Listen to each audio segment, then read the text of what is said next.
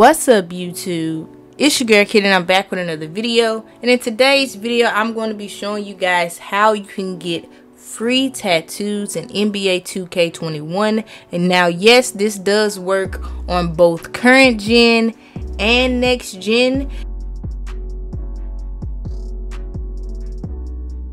On next gen, you know, you want to go to whichever affiliation statue that you have, and you want to make sure you get the reward a free tattoo. And on current gen, all you want to do is go to Jeff's Arcade and do your daily spin, and once you get the free tattoo, you are all set and you're good to go. Now once you get that free tattoo, you only need one. You can use one free tattoo as your reward and completely tattoo your body all over. You can get a full arm sleeve, leg sleeve, chest and back, all done completely free by doing this method.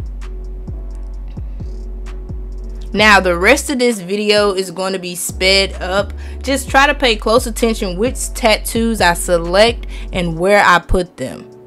Now the first half of this video I'm going to be showing you guys how to do your arms and your legs, and then the second part of the video, the second half of the video, I will show you guys how to do your chest and your back tattoos. So if you're just here for the chest and the back, you can skip ahead to the video, probably around try skipping ahead to like the 5-minute mark, or maybe the 5-minute and 20 or 30-second mark.